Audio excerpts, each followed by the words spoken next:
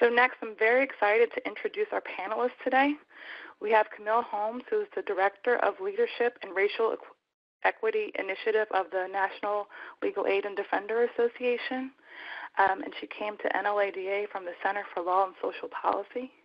She is a founding member of the Jamestown Project, serves on the Board of Directors of the Poverty and Race Research Action Council, and is a registered yoga teacher. Next on the panel is Talley Wells, who serves as the Director of the Disability Integration Project at Atlanta Legal Aid Society. He is also the creator of OlmsteadRights.org, which launched last year through a grant from the Legal Services Corporation. And he advocates for individuals with disabilities who are confined in Georgia institutions and nursing homes and individuals at risk of institutionalization. Xander Karsten is a project manager at Legal Server and my former colleague at Pro Bono Net, where he was the Law Help Program Coordinator. Before that, he worked for 2 years as an Equal Justice AmeriCorps Legal Fellow at Legal Assistance of Western New York in Geneva, New York, where he focused on providing holistic representation to those impacted by a criminal record. Finally, I'm Mirenda Meghelli, the moderator and the Law Help Interactive Program Coordinator at Pro Bono Net. I previously worked at Legal Information for Families Today in New York, managing a volunteer attorney program, and then a bilingual legal information hotline. And again, welcome to all our guests. So on the next slide, you'll see our roadmap for today. We'll start things off by providing some definitions on cultural competency and related concepts, and then draw out why cultural competence is relevant to legal technology. Camille and I will talk a bit about how we can think about racial and ethnic diversity in relation to legal technology. After that, we'll hear from Talley, who will walk us through website accessibility and inclusion and his experience with the OlmsteadRights.org website development process. Xander will next cover gender identity and legal technology and forms. And we'll wrap things up with discussion, and again, encourage you to ask questions and enter questions into the comments box throughout the presentation. We'll pause briefly between each panelist's presentation. So this slide shows our goals for today. And our goals include providing some ideas on ensuring that the tech tools that we use and increasingly rely on to provide legal services and access to justice are reflective and inclusive of the diverse populations legal practitioners serve. We will help you identify some best practices when thinking about design and enhancement of technical tools and services that utilize technology with sensitivity to issues like gender identity and expression, as well as racial and ethnic diversity and disability. And Camille will also revisit these goals in the coming slides. So I'll turn things over to her. Camille? Great. Hello. I hope everyone is well. And I am going to talk about culture, inclusion, equity, and legal technology. But I wanted to focus on the purpose of this discussion as we're trying to connect technology, make sure we're using technology in a culturally competent, inclusive way. The point is really to create that inclusive platform that accurately reflects a full range of identities, and to capture accurate data. Often when you're trying to build relationships with communities that are not reflected in your office or communities that you're not familiar with, one way to do that is to really show as an organization that you see that community and the members of that community as a part of the total community. They're not an add-on; they're actually a part of the whole. So that's that first why. Why are we doing this? So that people will be able to both to see themselves reflected and feel connected to through the platforms that you're building. Second is to capture accurate data. Because often if folks don't feel included or if they don't feel connected, they're not really going to respond in meaningful ways. and the way that you put together your platforms, if they are not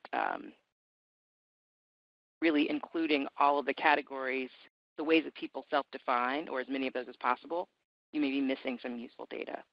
And finally, once you've collected that data, you can analyze that data to determine trends and determine if certain groups are experiencing one type of service versus another, determine if people in one neighborhood or one area or of one particular gender expression or one race or ethnic identity are being discriminated against or experiencing disparate treatment or disparate outcomes, and then follow up with that. So having this platform be inclusive is both a good thing to do, but it's also a way to be strategic and strategic in your advocacy and to be a robust advocate.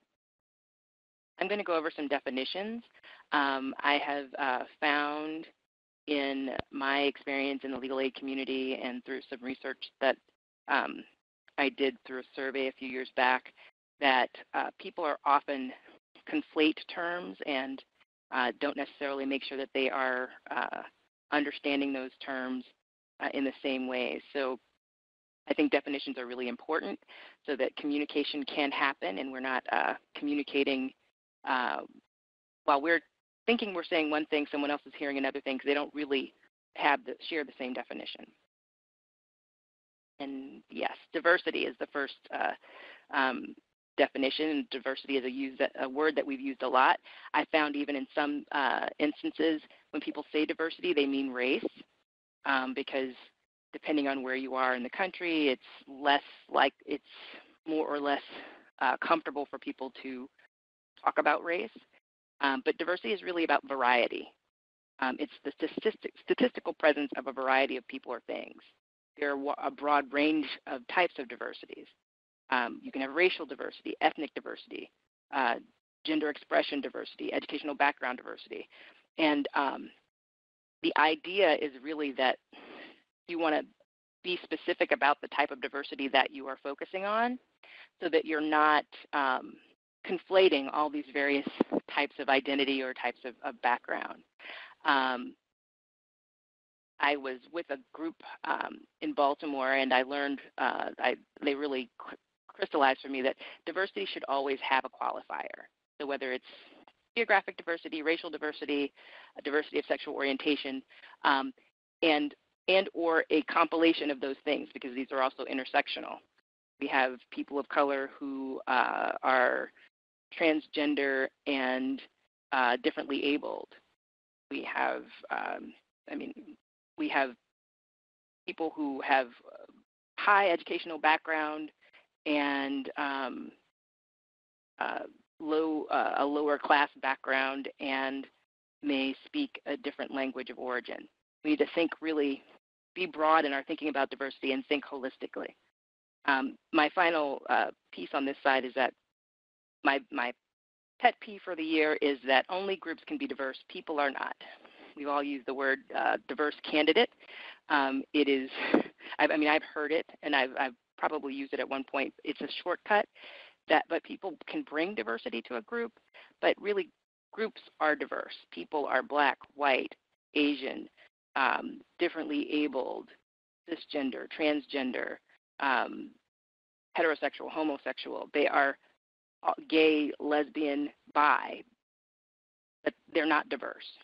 They may bring a certain type of diversity, and groups can be diverse. So inclusion. Diversity, I'm going to just mention for a second, is a great thing to aim for. And in settings when people are coming together just for a moment, diversity can bring some great benefits. For example, juries that are racially diverse tend to engage in more rigorous analysis and tend to come out with better decisions. But in organizations where people are going to have a long-term relationships or in settings where you're really trying to set the stage, diversity without inclusion is a recipe for problems. Inclusion is when something is within the structure. It's more than just numerical representation. It's authentic and empowered participation and a true sense of belonging. So it's the difference between the technology having an add-on to make sure that we're capturing those other people and the technology being developed with those other people so that they are, in fact, at the center along with everyone else in defining who is at the table and how people conceive of themselves. And so here I talk about structural oppression. Often I'm talking about structural racism, but structural racism is a type of structural oppression. And I'm mentioning it here because I'm talking about it here because the reason that we go through the effort of making sure our groups are diverse, making sure that we are inclusive, is often because the world that we live in has actively oppressed and marginalized groups that are different from those groups that have privilege. So structural oppression is the normalization of bunches of dynamics, be it the history of slavery, genocide, if it's the culture of leaders looking a certain way or education being provided at different levels in different parts of the country. These structures routinely advantage privileged groups while routinely disadvantaging oppressed groups. And it's something that is perpetuated at multiple levels, at the institutional level. I mean, institutions, the way that we interact individually, our attitudes within ourselves, and interact with the culture, the larger culture, our history, and come together to really make sure that those who have continue to have access and those who don't. It's not. It's important because in order to change this, we have to disrupt the structures of oppression. And that's disrupting structural racism, structural sexism, structural gender bias. And so what you're doing with with technology is disrupting that process and actually bringing everyone to the center so that the center is a human however they show up. Equity. As the definition stated here, the state quality or ideal of being just, impartial, or fair.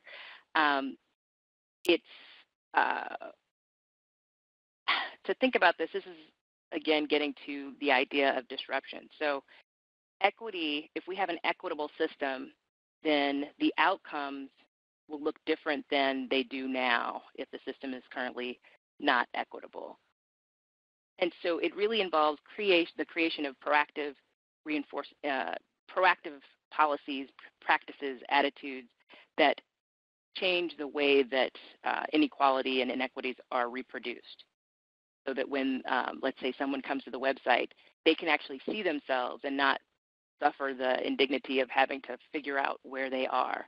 It's not something that they have to ask about. It's something that the system's already prepared for and planned for and changed so that that sense of inclusion, that sense of an ability to get the same outcomes as someone else who's similarly situated, except for the part of the identification that is quote unquote different from the norm, and I mean it redefines the norm.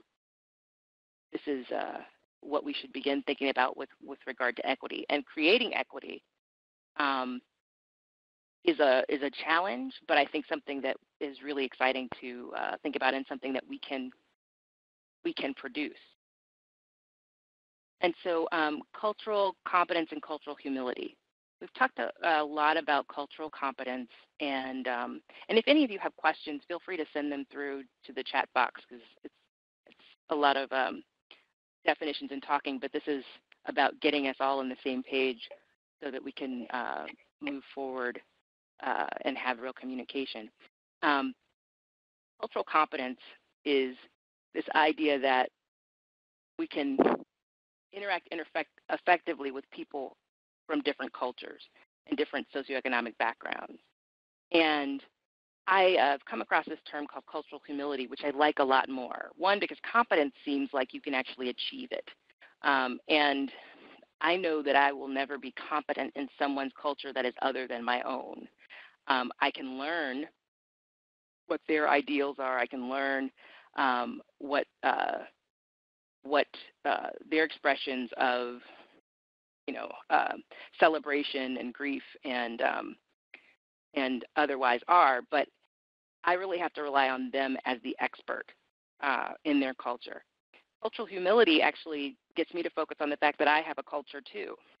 I embrace American culture. I am a Black woman, and there are cultural aspects to my identity that derive from that.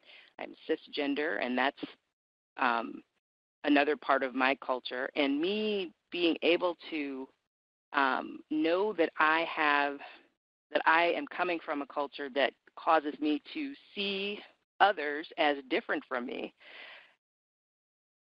Being present to that helps me to be open to learning about that other person's culture and learning about accepting their expertise in their own culture. And so it's really about looking at ourselves and being open to that, to learning about how our culture shows up and how we're communicating that, and then interrupting power imbalances, developing partnerships with people and groups that advocate for themselves, and honoring their understanding of and knowledge of their culture, and partnering with them to move things forward in a positive way together rather than doing for.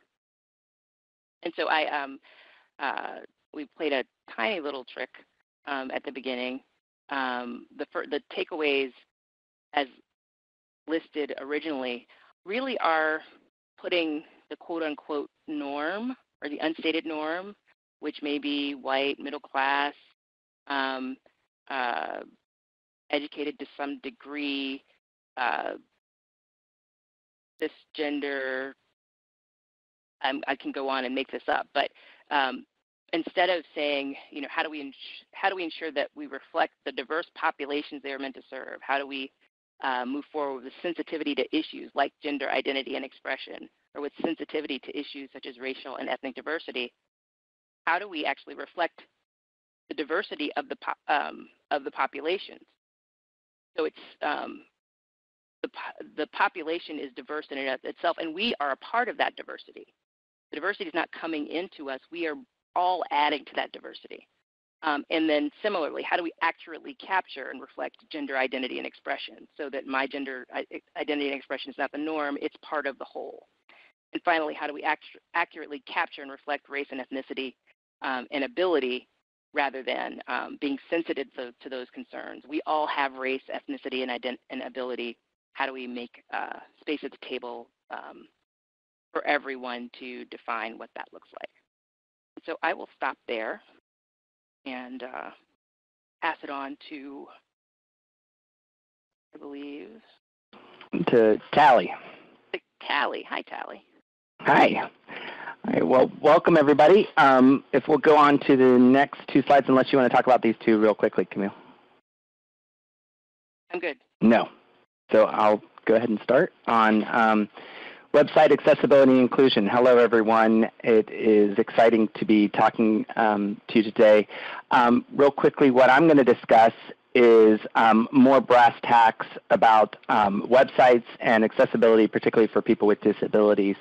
I'm going to talk about why make websites accessible, how to get started, what are the basics, what are some lessons learned that we have from our work on olmstedrights.org, and specifically my work as an attorney who doesn't have a lot of technical experience but had a dream, wanted to build a website, and wanted it to be accessible. And then some of the top tips that I have. Why accessibility and inclusion? First of all, it is the law. that we are, we're required under the Americans with Disabilities Act to provide reasonable accommodations to people with disabilities. And there's also something called Section 508 of the Rehabilitation Act. Now, that particular provision does not apply to most of us because it requires that all people who are receiving federal contracts essentially make their websites accessible, but it does not apply to most grantees, such as TIG grantees such as us. But just because we don't have to do it under the law doesn't mean we shouldn't do it. We're just under the more general requirement to ensure that we provide reasonable accommodations. Another reason is to expand reach. 20% of website users have an impairment, including 10% of men are colorblind. That's a huge percentage of the people that you're trying to reach out to. And it's probably even more for those of us who work in with low-income communities, because the great percentage, the majority of people with disabilities are in the low-income communities. So it's a higher percentage in our reach.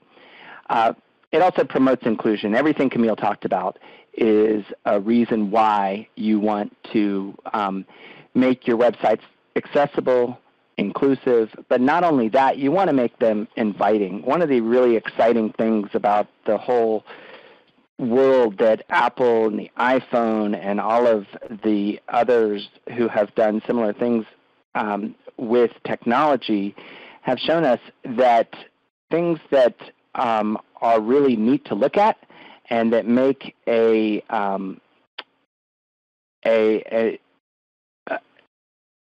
easy to use are often much more accessible and inclusive. And so there's a lot we can do that also just makes the world a better place and makes it much more inviting.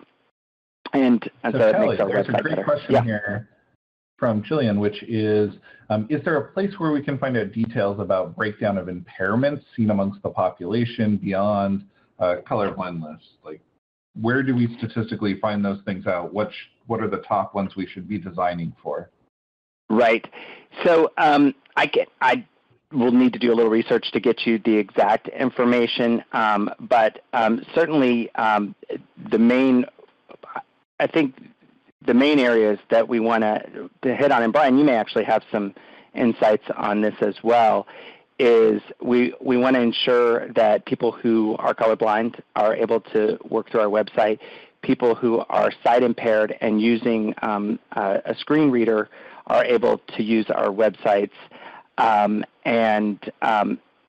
Essentially, it's going to be the same as the general population, but for website inclusion, it's often going to be sight and hearing that are going to be sort of the main things you want to be aware of.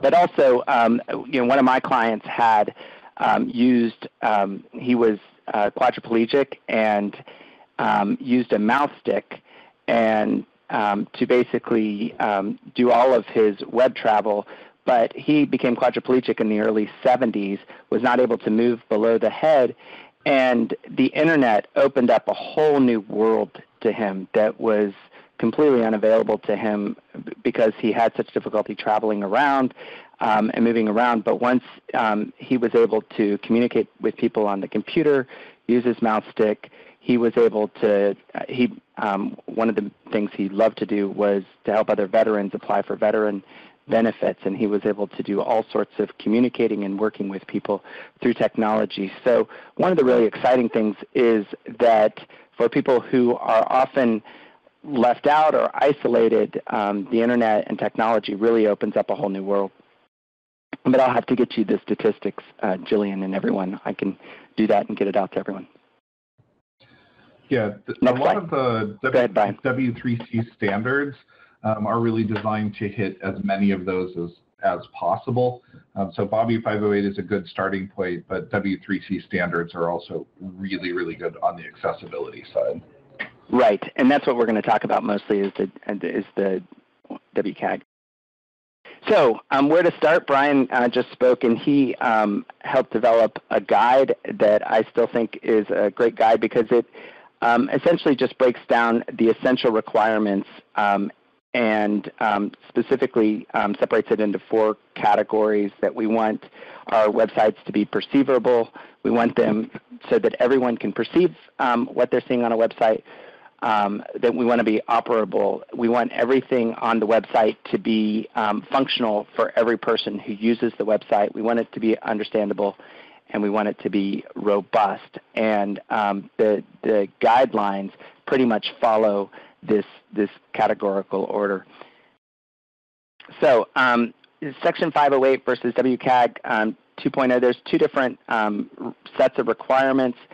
The main requirement that we follow with Olmstead rights and that Brian was also talking about are the 2.0 guidelines, which were created by the Worldwide Consortium, the Website Accessibility Initiative. And it's primarily for people with disabilities who use assistive technologies. But Section 508 also has its very specific requirements that are for purchases by federal agencies. So here are the main recommendations from WCAG. Text alternatives for non-text content. This is super easy. You basically, we use Pro Bono Net platform. You basically go to the picture and open it up and type in content for the text alternative, or you go into text alternative and say what the picture is so that a screen reader can tell a person what is on the picture. Now, one of the things we had some confusion about and we had some issues is when do you describe what a picture is and when do you tell the screen reader just to skip the picture? And you can tell a screen reader to skip a picture by simply putting in quote, quote, and that'll tell the screen reader that it doesn't need to read that picture or tell someone about that picture. So this picture that's on this page right here is basically decorative. It doesn't really serve a function to tell the story or convey enough information that a person needs to know it. So if it's mostly decorative, you don't need, you can just do the quote, quote, and have the screen reader skip it. If it's conveying important information that the person needs to have in order to understand what's on the web page, then you need to put in the alt text as to what it is. Captioning, this is so easy, especially if you use YouTube. Anytime you have a video, you need to caption it. And I find that the absolutely easiest way to do it is to use the YouTube captioning function. There are plenty of videos out there to describe how to do it, but it's pretty self-explanatory when you go onto YouTube, put a video. The main thing is don't let YouTube just caption your video for you, because it will have all sorts of gobbledygook words in there that its technology has tried to interpret what the words are saying. It doesn't do a super bad job, but it doesn't do nearly a good enough job. What I did was I had a high school intern who really wanted a good college reference, and she certainly deserved it because she did a great job on all sorts of things for our website. But one of the things that she did was caption all of our videos, and she had a great time doing it. She got a great reference, and she started at Dartmouth about a week and a half ago. Create content that can be read by different devices is obviously what we've talked about already, but it's really essential for all devices to be able to read your content. Make content visually and audibly distinguishable. The visually distinguishable is really critical with the different colors. There's a wonderful tool that I think I list later in this presentation, the Wave tool, where you can go and basically put your color scheme on their page, basically have it go look at your website. Or if you haven't created it, one of the things we did was we made it a Google Doc and then put that Google Doc web page through the wave tool and have it look at the color contrast, because it's essential that you have the color contrast in a way that a person who's colorblind can read all of the content and see all of the content. Make it all functionality available from the keyboard. It is essential that a person who is going to use a keyboard to move around your website as opposed to a mouse is able to do that. And one of the things we learned was that it's important to have your H1, H2, H3, to use that in order. I sort of liked the design and the look of H3 better than H2, and so I was trying to use that, and that was not what I was supposed to do. That also affects how Google crawls your website. And so also if you're using Google AdWords, it's important to use your H1s and H2s in the proper way. You want to make sure the content doesn't cause seizures. One of the things is basically flashing pictures. You want to make sure that your content is not moving so quickly that it's going to cause a seizure. Make sure all users can navigate from where they are. So it's much easier to get around if you're using a mouse tool, but if you're using a keyboard, you want to be able to make sure that that everything on your web page, you can get to the next page and everywhere else you want to go. You want to make the web pages predictable. You want to help users avoid and correct mistakes and maximize compatibility. So my top 5 tips. So the things that I think you really want to really make sure you do no matter what is your alt imaging your text. The captioning, which I want to stress again, is so easy. Your color contrast, which you can use the wave tool for. And on that, and I'm going to say this later, planning early really makes a difference. We had a graphic designer help us with some of our icons, and then we figured out that some of the color contrasts on them didn't work, where we had some words. They weren't exactly icons, but they were words that showed the different web pages, and it looked beautiful, but it didn't have the correct color contrast, and it was not easy to go back and change that. It's much easier to make those decisions before you get a graphic designer to do these things. The shifting images is what causes the seizures. We had a really neat thing where we would have the pictures change one after another, which I loved because we have great pictures on our website, but it turned out that didn't fit within the accessibility guidelines. So what we did, and what you can often do, is come up with an alternative. So we have a way to just click to the right and you can change the picture yourself. And then the formatting, making sure that a person using the arrows on the keyboard can move around your website. It shouldn't just be the technology accessibility. It's also essential to use inclusive language. People first language is the term that the disability community and the larger community use for describing people with disabilities.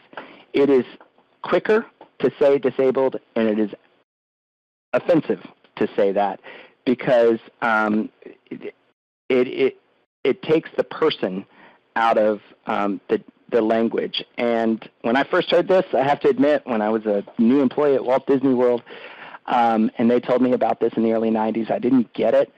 But the more I've worked with the disability people in the disability community, the more I have really come to understand the reasons for the language. It is essential. So get yourself a People First language guide. Make sure you're using People First language. And sometimes it can be a little wonky, especially if you're working on an article, but it is so essential to people with disabilities, their friends, and the larger community. Also, use pictures that include people with disabilities, just like you use pictures for all other diversity. We had a picture party. I ordered pizza, and we had about 30 of my friends with disabilities and without disabilities come together, and we had a photographer come. She volunteered. We took pictures all around Decatur, Georgia, and these pictures populate our website and have really given the website a lot of pizzazz in addition to making it inclusive. So I encourage you, with the communities you're using, but also that you're working with, but also the larger community, to really use as much diversity in your photographs and to do the things that Camille has already discussed. So my quick lessons, number one is plan ahead. The more you can decide to be accessible early on, the easier it is. My analogy is that it costs a ton of money to put an elevator in a house after you've built the house to make the house more accessible. But if you build the house with the elevator inside at the moment you build it, it's a lot cheaper. It is so much easier to make your website accessible if you've thought through all of these things ahead of time rather than after the fact. A lot of these tips are pretty easy to follow. When you get into the minutia and the real details of ensuring that your website is accessible, that's where code matters. That's where the platform you're using matters. We hired and budgeted in our budget an accessibility expert who would review our website. She's done 2 audits, and we also prepared, as best we could, pro bono net, that this was an important thing. So the platform that we were going to need to come back and ensure that things were accessible. And that was really essential because pro bono net has access to parts of our website that we don't have access to. And so having that communication ahead of time really makes sense. And then also include time for corrections. Find people who know this stuff to talk it out, evaluate and reevaluate, and I suggest getting an audit. So those are our main tips. If you want more information, these are just some websites you can go to, and includes the WAVE tool that I talked about, as well as the Web Content Accessibility Guidelines, which is pretty easy to read the second time you read it. The first time you read it, you don't really understand what you're reading. The second time you read it, you sort of get it. So read it more than once. And also go to Brian's Ellison TAP Guide to Accessibility. And I thank everyone. I think we'll do questions at the end, so I'll turn it over to Xander. Yeah, hi everyone. I'm just going to pause for just a second to make sure that there aren't any questions or anything that Jillian or Brian wants to read out from the chat box on Talley's piece.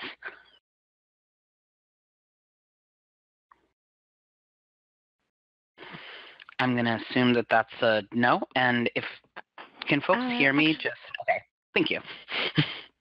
Hey, Xander, it's Jillian. I just wanted to call out one comment really quick that I pushed through for the community. I know that there's been a larger focus in the past few years on mobile optimizing sites. What I've seen anecdotally is that many of the changes that can be done to make your site more accessible can actually be done in conjunction to make your site mobile optimized. So for example, you can go in, the most apt example I can think of is with your images that you're uploading onto your site.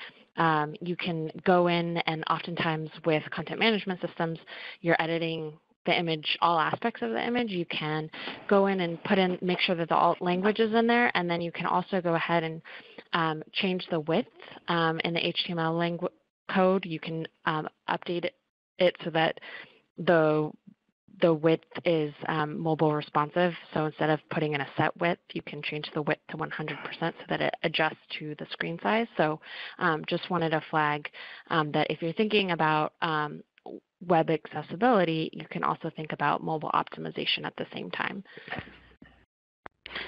Absolutely, and thank you so much. I think that, Talley's metaphor of building a house with an elevator rather than putting an elevator in is a really apt one. And another thing to just think about is if you're doing reconstruction on a house, putting an elevator in while you're already doing work can really save you time and money as well. So just sort of things to kind of think about a little bit. And thank you so much. My name is Xander Karsten. I'm a project manager at Legal Server, and I'm going to talk a little bit about gender and online content creation. Before we get into that, I just wanted to call out Camille and her really great at the top of the presentation, while she was talking, she used a phrase that I am assuming that many of you may not be familiar with, cisgender or cissexual.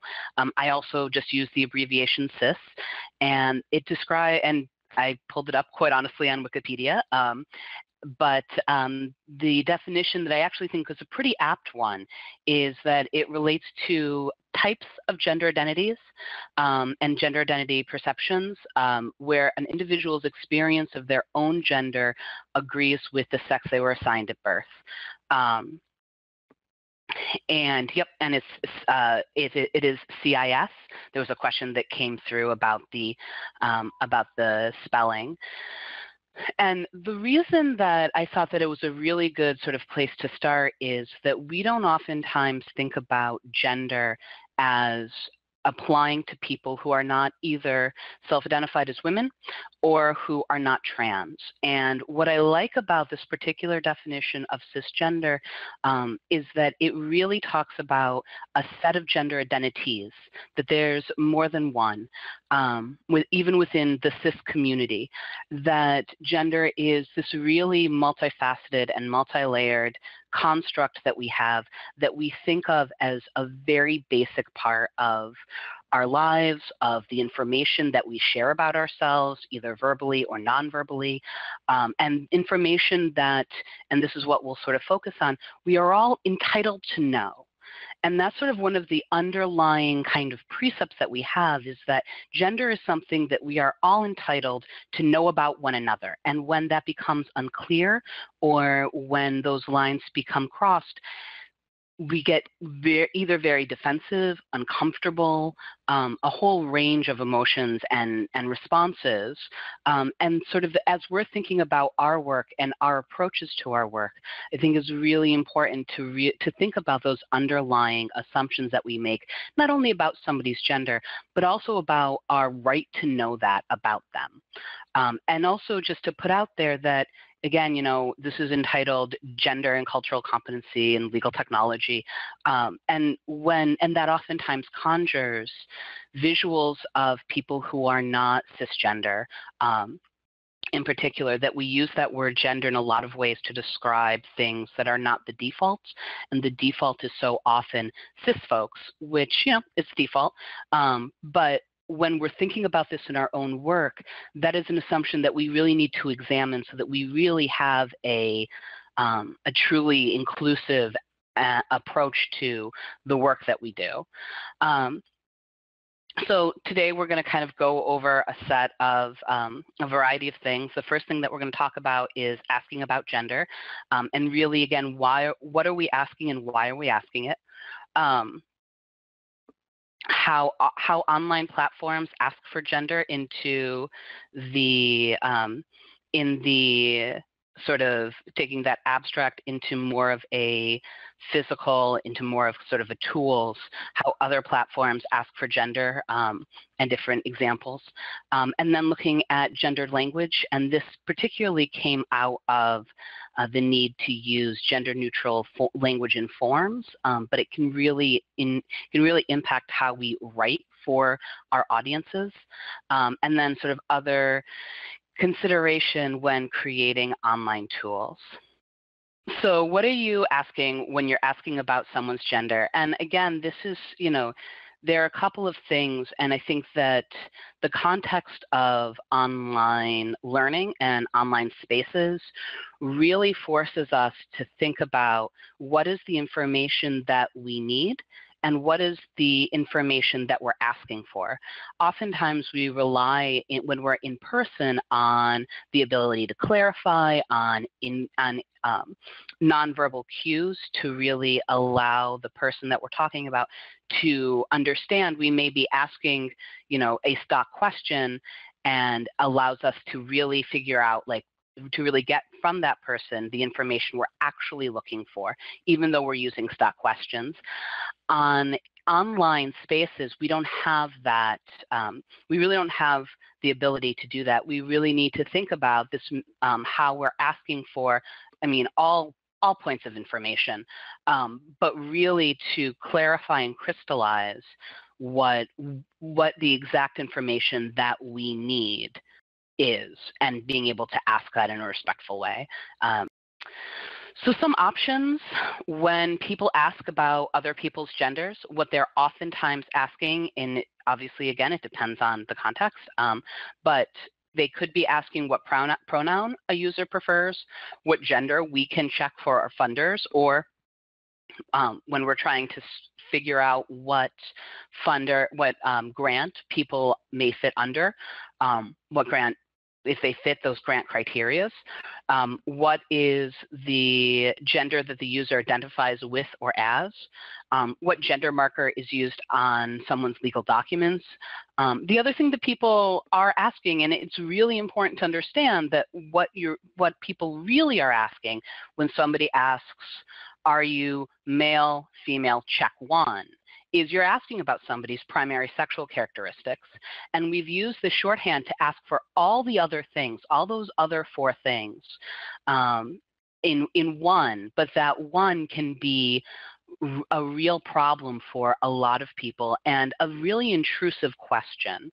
So if you have a situation where, whether it's in an online scenario or in real life, and you need to know somebody's pronoun, or you need to know what gender somebody identifies as so that you can report that to your funders, those are really specific questions that can be teased out and can be explained without sort of getting swept up into this idea of what sex or what gender are you, with a limited number of responses. And it is true that those responses and sort of the boxes that you can check are ever expanding. We'll talk about a couple of examples in the future, but really when you're approaching this, really thinking about what are you asking and crystallizing that. And I'm a really visual person. I tend to crystallize that in on a document, just trying to figure out, going through each of those intake forms or demographic forms and really circling them and say, this piece of data maps to this reason for asking it. And if there's not a reason, if your funders don't require it, if you don't need to know a pronoun for a user, if you don't need to know what gender marker is on a user's legal documents, then you don't need to ask it. It's not something that you need to know. Oftentimes it comes sort of pre-populated in these base setup forms, but they're not always mapped to reasons for asking that. So just being aware of that. I am a visual person. I really like flowcharts. So again, do you need to know a user's gender? If the answer is no, you don't have to ask. Again, if the answer is yes, then really thinking through why you need that. And that answer to why you need it dictates the real question that you're going to ask that person or the user group that you're talking to. So these are some suggestions. They are my suggestions. If you'll notice the asterisks with the really big red arrow, and then at the bottom, these are only my suggestions. They're not legal servers suggestions. They're not pro bono net suggestions. They're not LSNTAP suggestions. They're not Join Me as suggestions. And most importantly, they are not the suggestions of the entire trans community. When putting this together, one of the reasons that I don't do a Trans 101 and talk about sort of, identities, etc., is that in many ways, I am a white trans guy who's lived on 2 different coasts, and I have a very specific experience. That is not the experience of trans folks or folks in general who live in the Midwest, people of color, people who are younger or older than I am, and all of those things really matter in terms of language. If you are looking at this and this is the first time you have heard things like cisgender or trans or any of these other adjectives, that is absolutely fine, and I think that it's great that you're on the call. And the next step is really, and even if you're very aware of these things, your next step when really making your forms or really establishing your presence is to go to your local LGBT community center to get educated on what the trans community in your community really looks like. And if you need help doing that, feel free to email me. I'm always happy to hook folks up.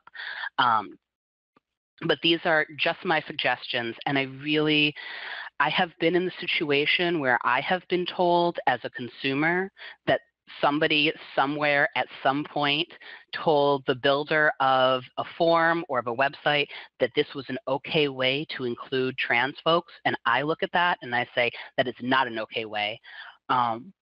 Be aware of your local community, and it's really a local community, and it's communities. There's more than one, and having strong partnerships with your local LGBT groups or centers can really be helpful. We'll talk a little bit about testing at the end, but just sort of to make folks aware of that. So for example, so if you need to know a user's pronoun, and reasons that you may need that is to make an interface easier to navigate, funding purposes. Transparency is always really great. For example, to make this process easier, please provide a pronoun, he, him, she, her, and then please provide, personally, just as a point of etiquette, other is othering. When there's 2 or 3 or 4 options and then there's an other, especially when you're talking about demographic information, it can really it's not best practices. You can get away with it, but I like, sort of please provide or specify or other words like that. Another example can be, we collect some demographic information for funding. What pronouns do you use? And, what I like about both of these is that it tells the person why you're collecting the information, and it asks for the information that you really want and that you're asking for. If you need to know a user's gender identity, for example, it's material to the user's legal issue, or again for funding purposes. What gender do you identify as? Or we're collecting some demographic information for funding. What gender do you identify as? You can do this one, and you can do any of these sort of in any way that your office wants to. I like an open text box when talking about somebody's gender identity. We'll talk about Facebook in just a second. They changed 50 options in their dropdown for somebody's identity was not enough. And granted, that is a different use case than this one, but think about and really, investigate, and rather than oftentimes these offerings get really dismissed out of hand, but really think about what would the ramifications be if you did provide an open text box.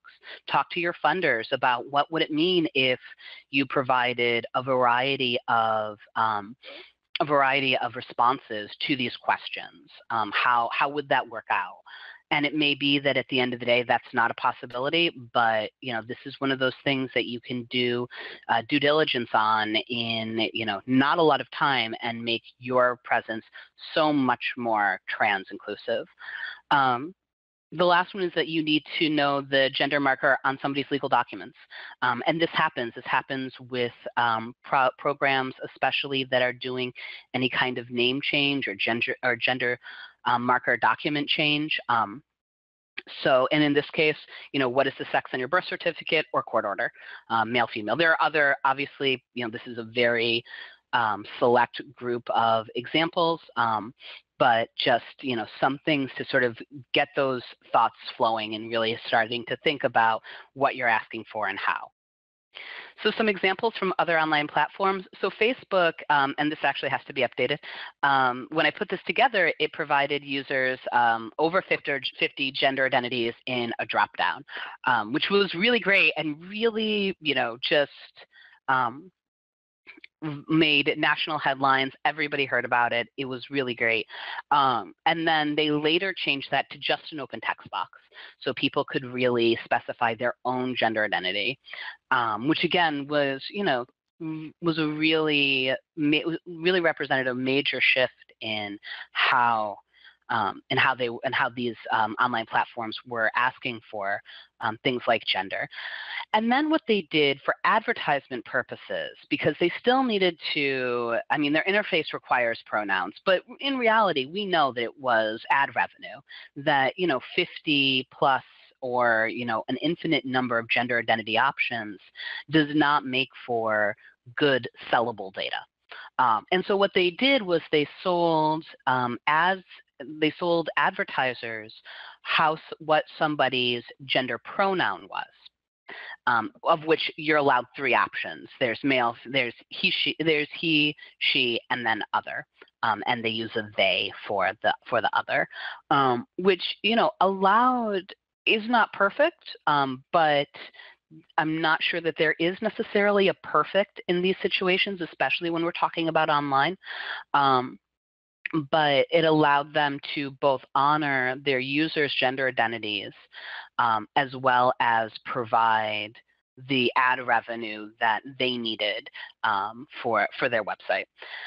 Groove Shark, which is defunct and used to be one of my more favorite music sites, has identity language, which I really like. So it allowed, you know, you put in your name, and then here's a small screenshot of the date of your birth, and then I identify as, which, you know, I really liked as both an active as well as a descriptive language, rather than saying I am X or Y, this is an identity, because this is an identity. You know, that idea of saying that somebody is something talks to an immutable characteristic. Gender is not immutable, and really depends on the identity of the person who's carrying the gender. So you've determined sort of what information you're seeking. You've determined if you need that information at all. And you've decided what, if any, questions you're going to ask. And so what's sort of the next step? So this is, you know, flowcharts run amok. So gender neutral language. And there's a pretty easy decision tree where if you are responding to a specific person and you know that person's preferred pronoun, then you use that person's preferred pronoun. Basically, in every other situation, you use gender neutral language. And you can use gender neutral language even when you know someone's preferred pronoun and you're referring to a specific person. It's really, when done well and when there's real thought put into writing in a gender neutral way, it doesn't appear as stilted or as cumbersome as oftentimes it's made out to be, where, you know, suddenly you have to replace everything with they.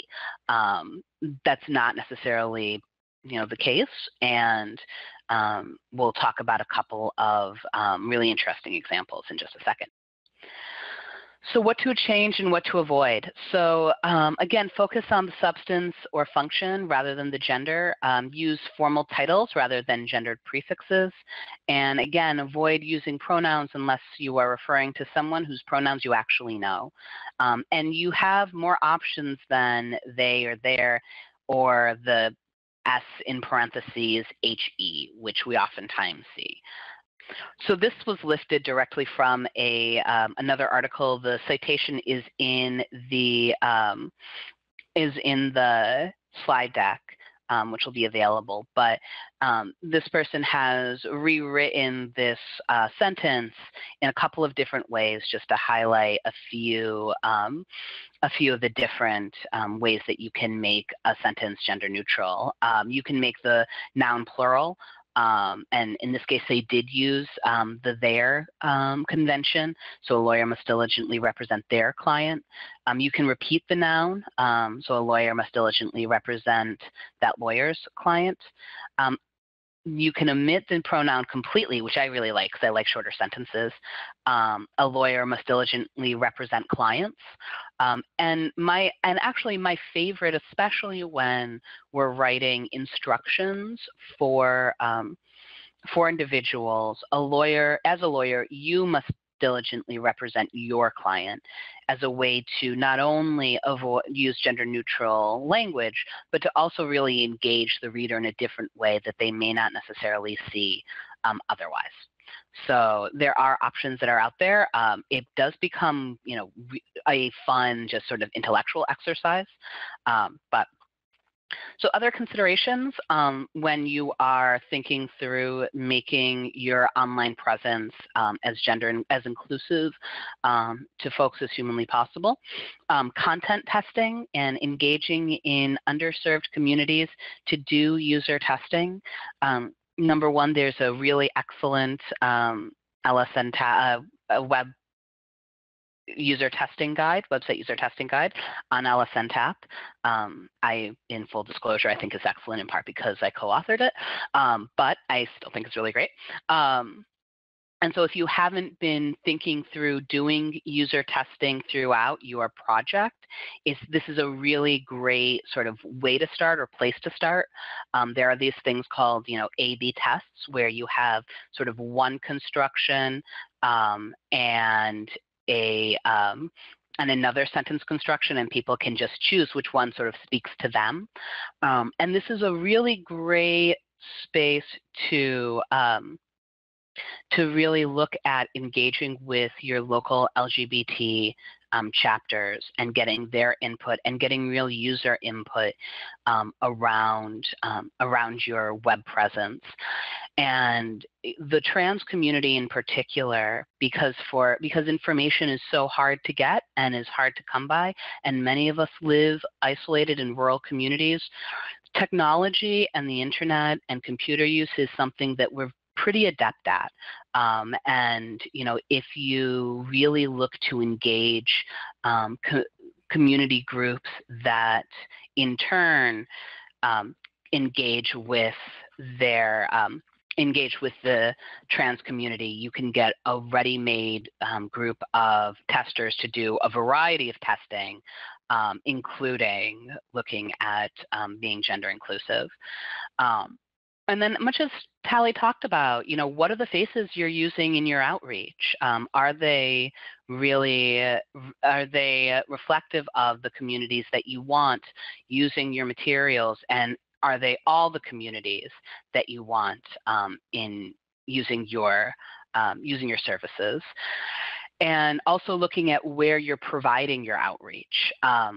If you are providing outreach services in just a few sort of niche spaces, you may be missing great opportunities that you can really get other folks to come in and use your services or use your forms or use your online intake or whatever that project is for you.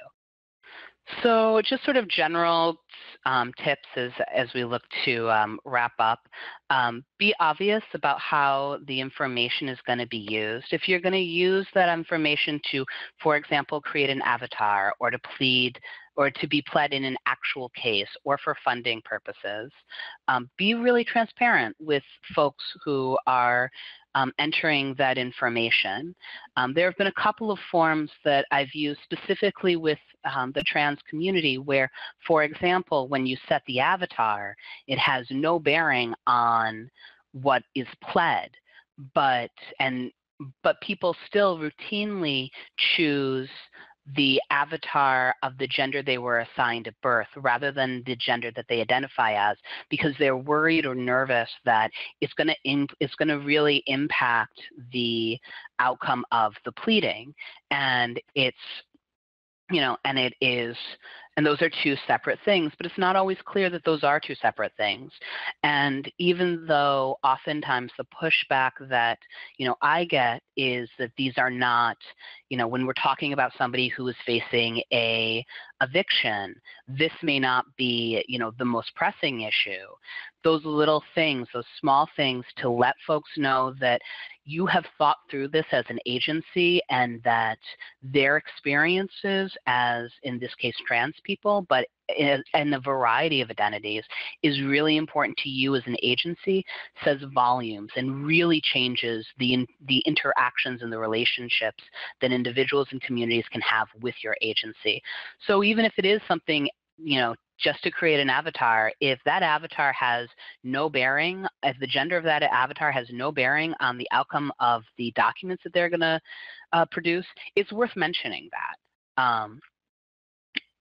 Also thinking about, again, what you actually need and only ask for that.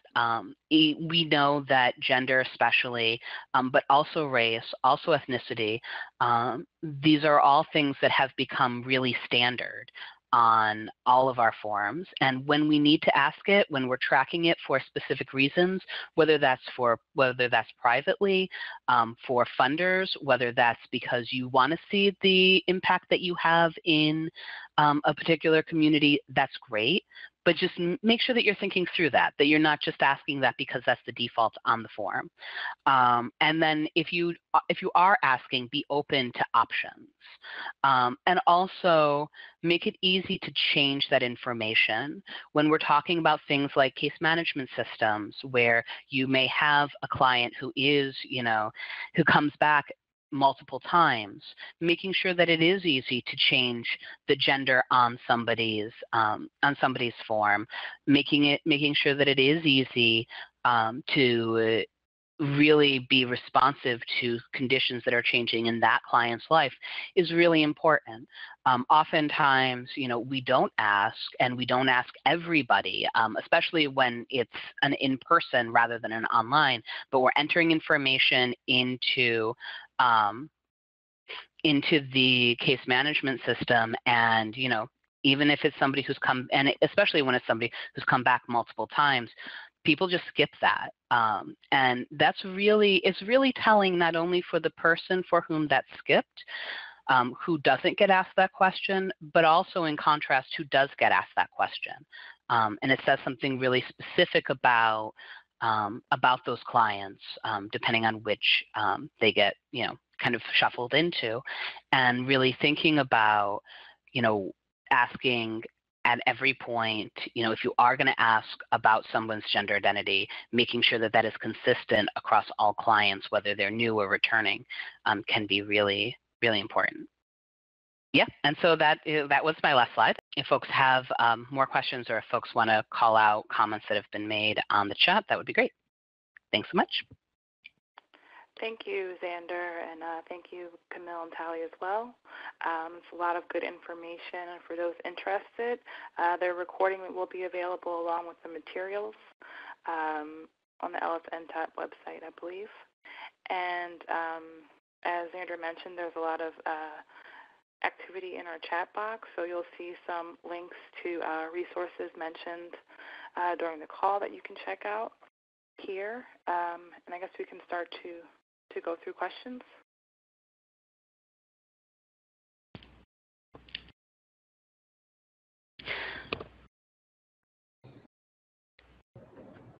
Yeah, so please feel free to type questions in either the chat box or *6 to unmute yourself to bring forward questions. We've got a lot of them here also. For people who tried a little bit earlier, the LSNTAP website was down. We were able to get it back up, and I'm getting those links put into the chat, and I'll have a link to the slides here in just a second. And there was one actually from Caroline Robinson in Mass Legal that asked if I was saying that we assume we are entitled to know the gender of others, or that we are in fact entitled. And I'm saying that we assume that we are entitled to know, that that's not something that we are necessarily entitled to know, but there's an assumption there that, that's public information. So just to clarify. And feel free to ask questions of Xander or any of our panelists.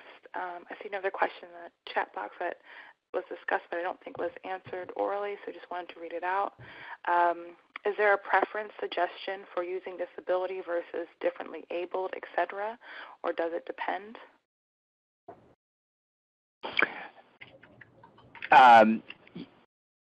Can you repeat it one more time? I think I understand it. Sure. Is there a preference, suggestion for using disability versus differently abled, etc., or does that depend? I don't know the full answer to that. I think that there is a lot of question about the use of the word disability because it really focuses on impairment. It's also sort of just the language people know and use. So I think that that my concern about the word differently abled is that it still puts the sort of the D at the end, and it still sort of labels the person. It's an interesting question. I don't know the answer to. I still sort of prefer using people first language, so I'd probably say something that would sound a little awkward of person with different abilities or something like that, rather than differently abled. Yeah, I'm definitely with Talley there. Yes, we can hear you. Oh, hi, good. I was on mute for a second and couldn't figure it out. I actually wanted to, I put a couple of comments there, but I think two things. One, people first, I think, is the right answer. With differently abled, I think there was a period in like the 80s or 90s or somewhere, or maybe maybe in the 90s, that where I know that got into my language, and so I put in the chat that I welcome correction, because I think that it's what I found in my interpersonal interactions with folks is that folks who are very comfortable and confident in being disabled and identify with, and I'm going to make all sorts of mistakes here, so I'm just putting it forward, to model the fact that we have to sort it out amongst people who can have conversations, because if we never make mistakes, we'll never figure it out. But the differently abled piece, I think, is part generational, and I think part the reaction to folks who, in my background, did not want to be called disabled or referred to as people with a disability. They're like, no, I'm whatever.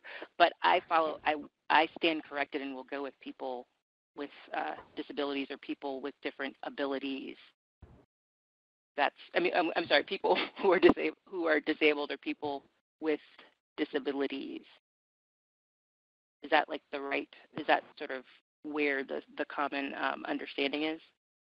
Yeah, I think just using the people first language. I sent around something that we have. I mean, there's lots of different people first guides. I sent around one guide that we have here in Georgia. Yeah, and Brian, you were going to say something about it? I would definitely say that the people first language is the preferred in the community by far. And think of it as we don't refer to somebody as having a visual disability when they have glasses. We refer to them as having glasses, or someone with a wheelchair. So it's even the disability part of the language is removed at this point, and we're more descriptive of a person and how they interact with the world.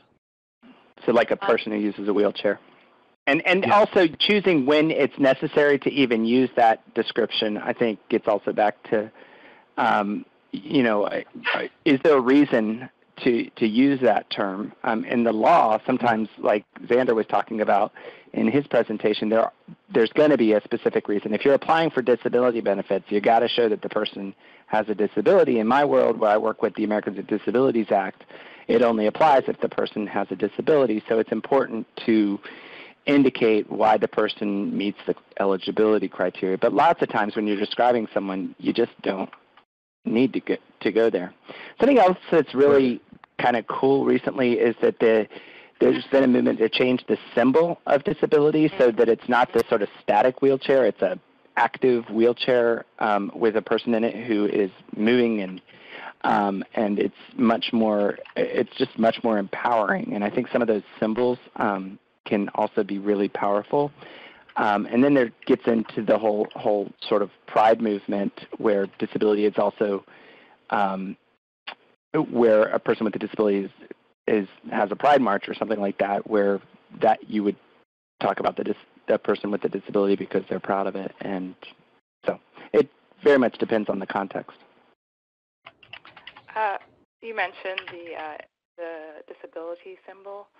There's a somewhat related question in the chat box. What about images?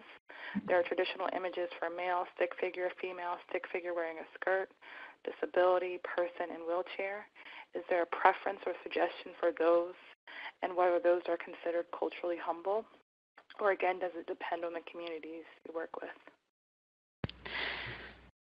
So this is Xander, and I just wanted to, the symbol of sort of the male stick figure with no dress and the female stick figure with a dress, which is really the only difference, is oftentimes really connected with bathrooms and the lack of a gender-neutral bathroom. I don't think, I cannot say, there are specific images that are used oftentimes just locally that do a combination or a difference within sort of a play on those two images, but mostly, especially nationally and et cetera, we don't use those in any way to symbolize the trans community at large. There are some, like I said, some local groups that may, and you may see that locally. Oftentimes, though, those images, at least as they refer and impact the trans community in particular, are really looked at segregated bathrooms, which is something that, it's a whole nother conversation that we can have.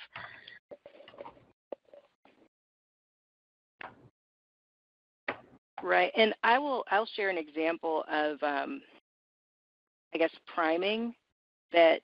I mean, I think it's